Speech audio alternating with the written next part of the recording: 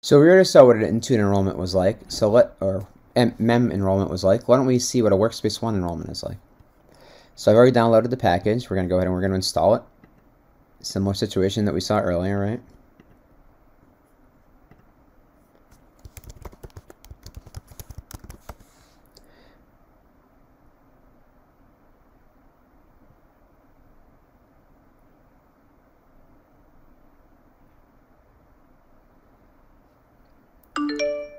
So far we can say we were neck and neck with what we were dealing with MEM.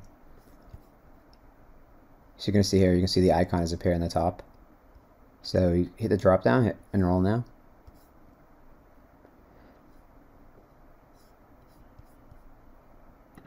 Hit allow notifications. You don't have to, but you know, I always do.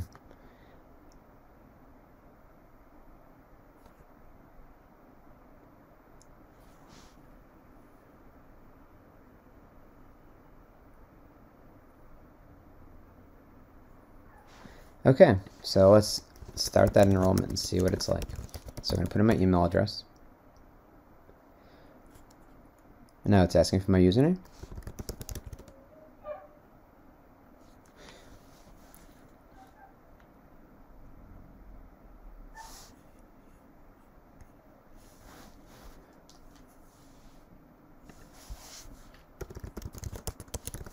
And this is I'm an external device in my environment.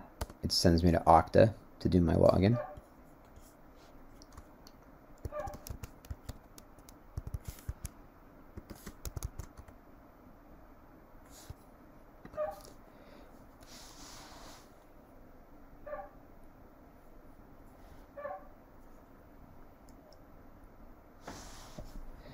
So you can see here, this is one of the legs up that Microsoft has, is that they have that modern authentication into company portal, which is fine.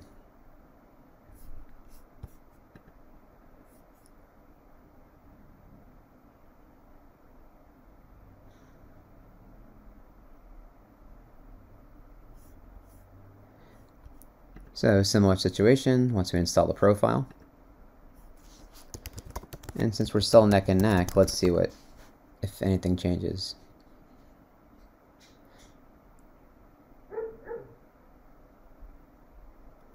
Okay, so it says congratulations, you're enrolled. So you see here, it's just getting us ready real quick.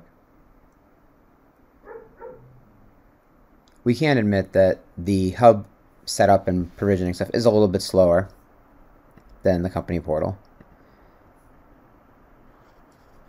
It's just kind of thinking, doing its things. And part of it is just getting us ready. So you can see here, totally different experience, right? So not only do we get this great little, welcome screen, you can also see the different apps that are being deployed to us. You see some apps are already installed, and then we have different apps that are being deployed out to us, and it shows how they're downloading and installing and kind of what they're going through. And this is just part of that great experience that we do get with the Workspace ONE enrollment. And they've done this with both PCs and Macs, and it's a really fantastic experience. And this is just going to do its thing, and then we'll be all done. But overall, I'd say that Workspace ONE took the victory on this round.